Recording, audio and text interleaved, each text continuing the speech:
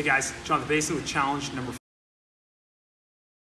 What's gonna happen is we have a push-up challenge. You guys know this song, it's Flowers by Moby, also known as the Bring Sally Up, Bring Sally Down song.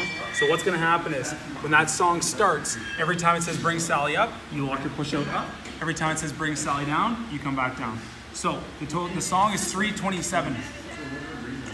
The length you go, Bring Sally Up, must hit 90 degrees.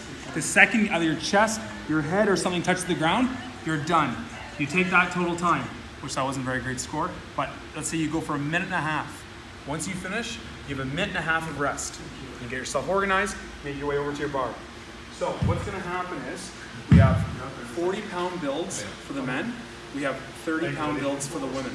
So once my time is gone, so my minute and a half of rest is done, I now have the same amount of time, minute and a half, to get as many builds of a deadlift as I can. We're doing 3 reps, and as I said, every time I build for the men, it's 40 pounds.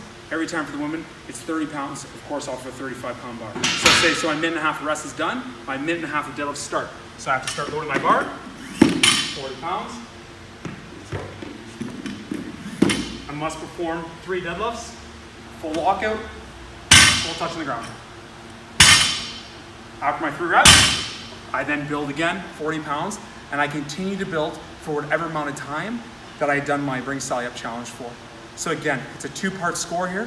There'll be points awarded for the length that you go for your Bring Sally Up, and there'll also be points awarded for the total reps and the amount of weight that you are able to accomplish for your deadlifts. Okay guys, give it a shot.